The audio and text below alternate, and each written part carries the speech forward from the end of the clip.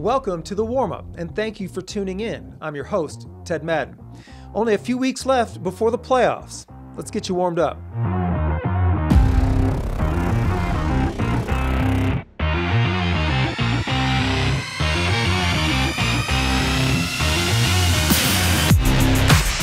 Private school action takes center stage this week as we have a couple of huge matchups. Let's preview them in the lineup, presented by So Chill Chips and Salsa.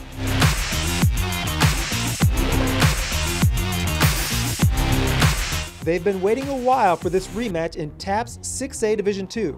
Concordia Lutheran lost by 11 to St. Thomas in early January, and round 2 is this Friday. St. Thomas is ranked 3rd in the state, while the Crusaders are right behind them at 4.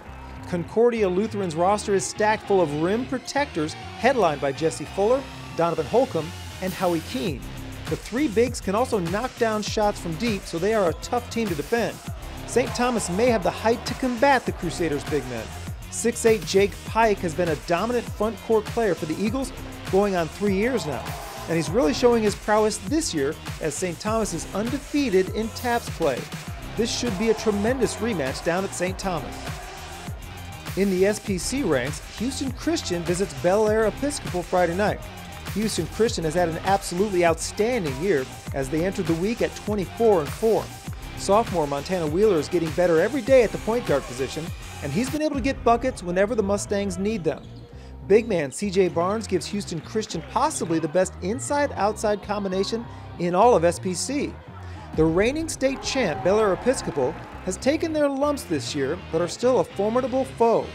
William Taylor and Colin Witt are the experienced point scorers for the Knights, but junior Jaquil Registe was vital for Episcopal's title run last year and is a star again this year. Should be a dynamite game Friday night. Warm up your game day with the authentic flavors of ancient cooking. So thin, so crisp, so good, so chill. In girls hoops, Houston Christian went undefeated last year and are tearing things up again this year. The Mustangs have a dominant post presence with senior Deja Thomas. We caught up with the Georgia Tech commit on the recruiting trail.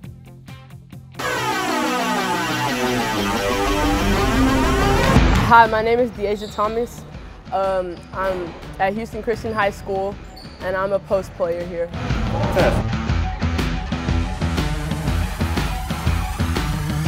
Family atmosphere. Also, the education is very high. I think education is most important when you're looking into a school because when the ball stops bouncing, you have to have a fallback plan on what you'll do next.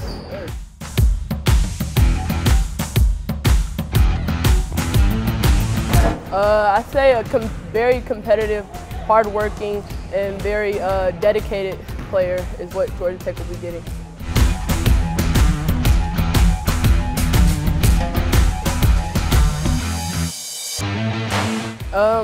I think this season is going pretty good. We played some pretty tough games, and some of them we've won, some of them we've lost, but I think those are just lessons that we get to grow on.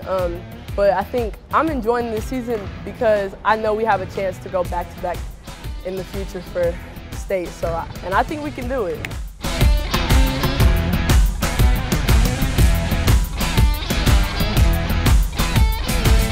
When I was about 7 years old, I don't tell a lot of people this, but I wasn't good. I was the smallest on the team, and like nobody would even let me get into the game. They would sit me on the bench. Wasn't able to play a lot, and I just asked like, why can't I play? But as I got older, I finally realized like you got to work for what you want in life. So I began to work and get better at my craft. And as I got older, 5th grade, I hit like a major growth spurt, and I got better. And I started playing for an AU team, and Cy-Fair Elite in 8th grade helped me out a lot, and I was able to get offers from there. So.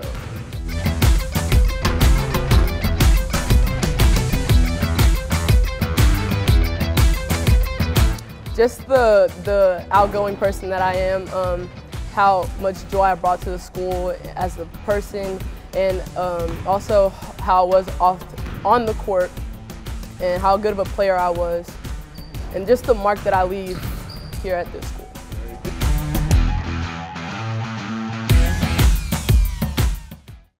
We can't get to all the big matchups this week, but we preview a couple more in the hype.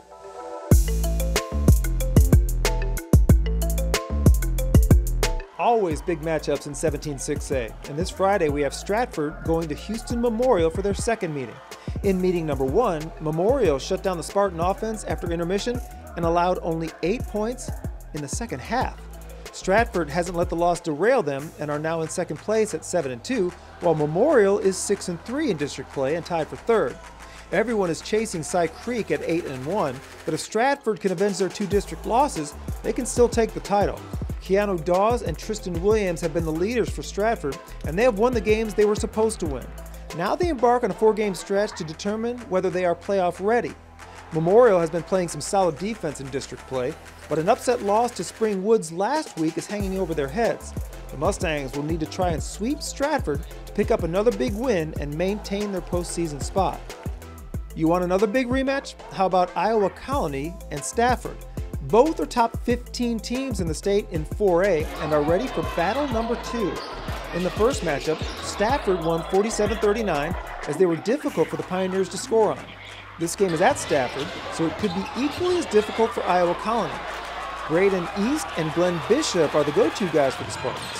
Iowa Colony led the first meeting 22-9 before succumbing to the Spartans' tenacious defense. Look for another hard-fought game.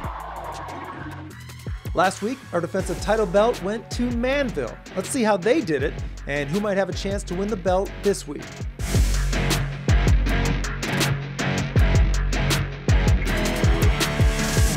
Manvel may have started slow, but they are clicking on all cylinders now.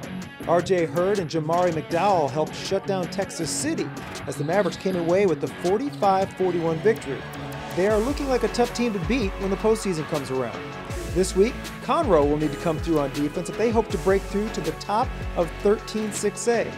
It's been a tough road for the Tigers, but if they can get through this week with a couple of W's, they have a realistic shot at possibly a share of the district title. That's going to do it for today's show. For even more high school basketball content, be sure to follow us on our social media accounts, including Twitter, Instagram, Facebook, and YouTube. I'm Ted Madden, and I hope we got you warmed up for all the action.